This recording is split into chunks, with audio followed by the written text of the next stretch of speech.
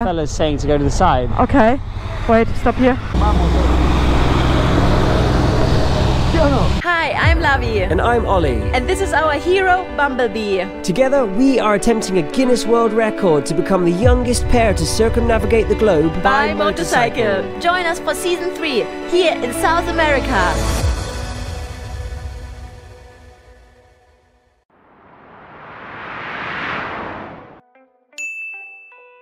So, whilst being bitten horrendously by mosquitoes here in Guayaquil, we have managed to change out the old Garmin charging cable and take it all out from the battery to here. And the technician here behind me has rewired us the new Garmin charging cable that we picked up from the Garmin store earlier today, and it works. Yeah! The Garmin is back. It's an amazing, nice feeling when things are working out. We also picked up the GoPro Media Mod today, so that was successful. We've just got to wire up the helmet and that should be good to go. But for now, it's been pretty successful here in Guayaquil. We've got new brake pads, we've got new oil, new filter. The Garmin is up and running again. Our GoPro is working again, so we're ready to hit the road tomorrow. Oh, it's just wonderful to have a nice breakfast together, isn't it, Lavi? Lavi? Lavi? Good morning world, welcome back to the channel. It's day number 339 on our circumnavigation around the globe by motorcycle. We're here in Guayaquil in Peru, and look at where we're staying. For our last night here in Guayaquil, my parents treated us to this place so that we could have a little bit of luxury before we hit the road again into Ecuador. They were actually here in Guayaquil just a couple of weeks ago because they went to the Galapagos, and the Galapagos is actually Ecuadorian, so this is where you fly when you visit the Galapagos. But whilst they passed through, they actually left us a package here as well, and guess what we got? So it's not actually Marmite, it's actually the Aldi version of Marmite, but it tastes just as good. And I've been absolutely missing this stuff, so they actually brought us 2 jars. So we will have bread, cheese and Marmite from now on. I mean, that addition just transforms bread and cheese. Enough said.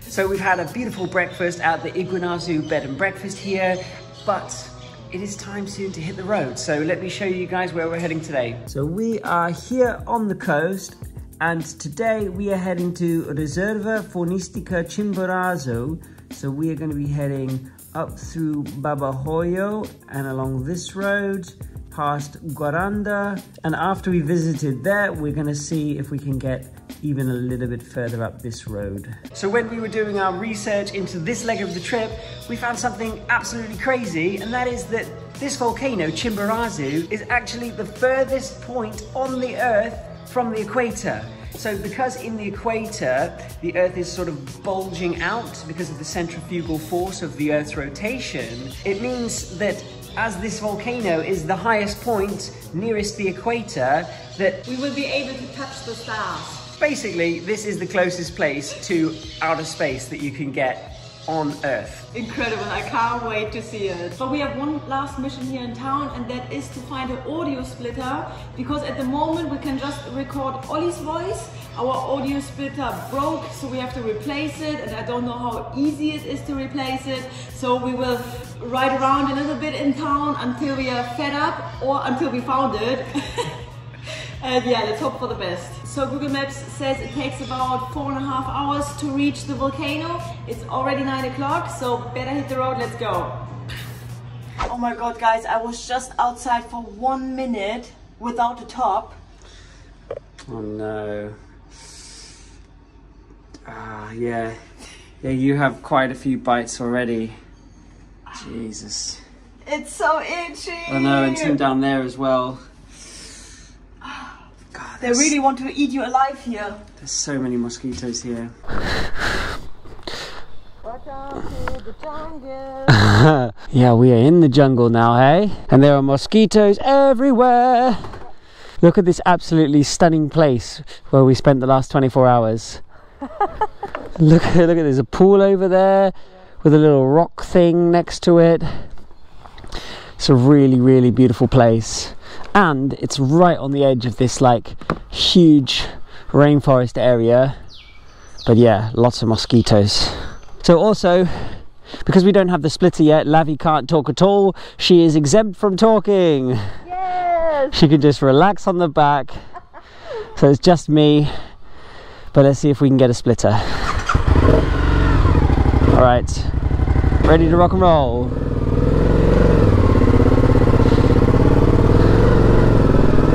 So it's a little bit off-road to get out of here. Look at this river thing. Oh my goodness.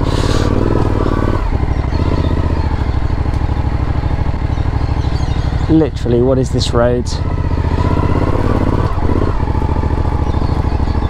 Whee! Oh my goodness. Okay, we'll go here this way.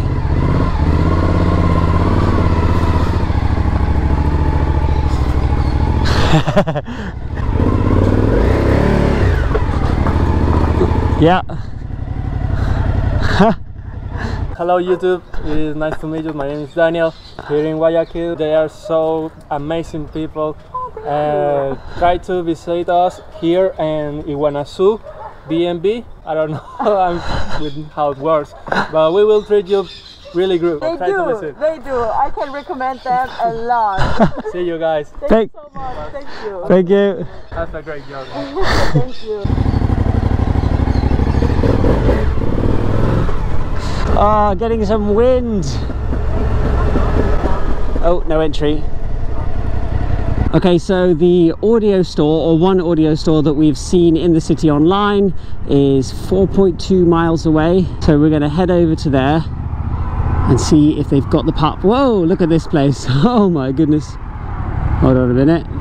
Wow, I can hardly see. Hold on a second.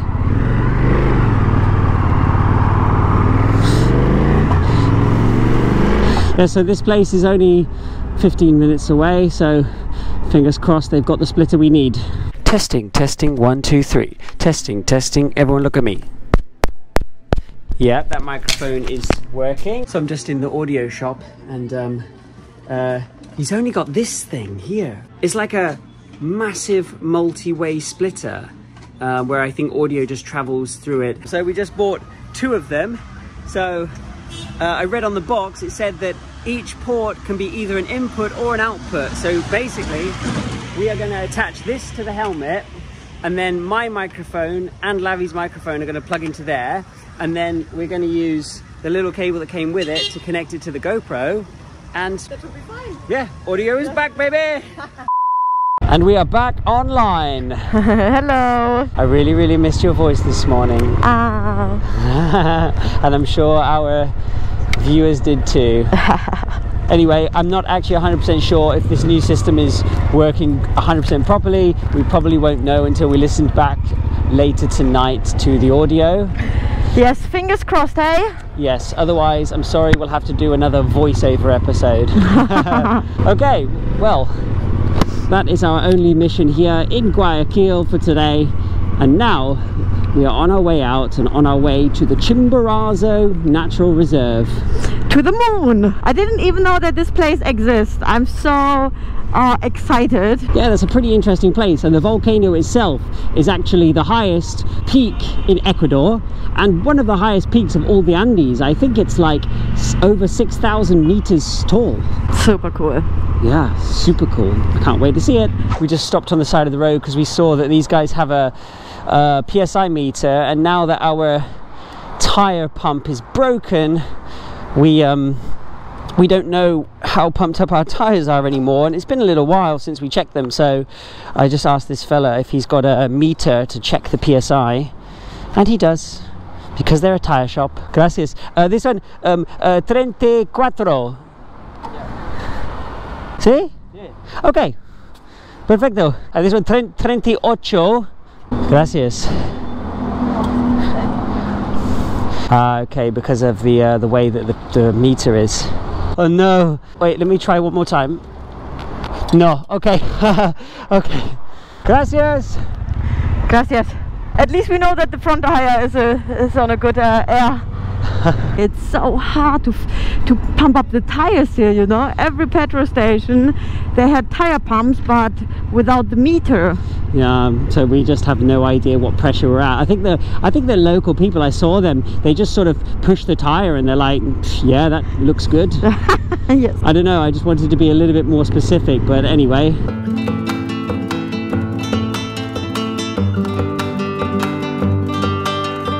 So we've arrived at the river Daule here, which runs right through Guayaquil, and I think we're about to go up on a bridge and cross it, hey? Yeah, I think in a minute, yeah. Oh yeah. Whoa, look at this mega statue here. Crazy. Looks like an indigenous Ecuadorian, apparently with a pet jaguar? Maybe the indigenous Ecuadorians went to battle with jaguars. Here it is. Cool, look at that. It's massive. Beautiful. It's a real jungle river, this one. Goodbye, Guayaquil. It was nice. Thank you for everything. That we could replace all our broken equipment here. It was an expensive but successful visit. Yeah. Got some rain coming already in the first hour of the ride. Not really good for our brand new medium mod, which is not fully waterproof. Wow, there's some like marshy area here and it's full of herons, white herons. Wow, incredible. How many? There's a lot of herons there. That is awesome. Wow. Yeah, it is wet around here. Absolutely just pools and pools and lakes on both sides of the road. Man, yeah, when it's the rainy season here in Ecuador, then it rains. Whoa, look at this place. It's like the craziest fun park ever. Look at that. Looks awesome. Wow, there's like a plane, there's a castle, there's like slides and pools. It's called Ray Park. Looks like fun. Wow, that looks like a good day out. But you know what's also a good day out? Riding in the rain. Holy moly. The water is really on the road here. Wow. Oh my goodness, look at that. Yeah, we saw actually here on the side of the road many houses which were underwater. It's so crazy. And I can see on Google Maps as well that some towns here are actually flooded. Yeah, I think even for Ecuador, the rains that have been happening recently, like the one we experienced when we first got here, this place is literally starting to flood. There's a lot of water around at the moment. Look at this. Wow. It's like literally just lakes straight on the side of the road. And these are normally fields as well. Look at that. Crazy. It's awesome for birds. But yeah, the herons are loving it. yeah. Wow. Wow, wow, wow. Oh my goodness.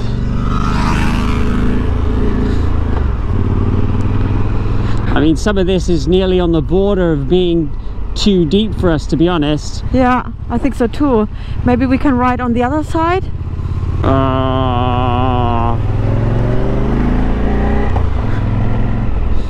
What's going on here? Fella's saying to go to the side. Okay. Wait, stop here. Hey! Huh? Then, what? I think he said like it's a lagoon or something, didn't he? It's okay.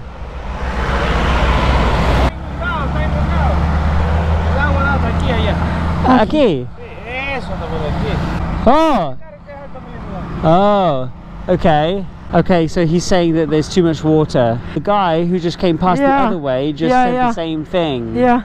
Okay, I think we'll go with these fellas on the bikes. I think it's just a big lagoon here and it's just completely overflowed. Huh?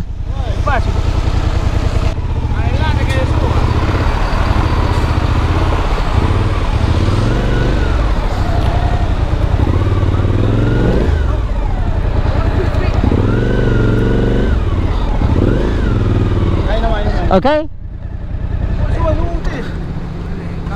Okay, so can I sit on it?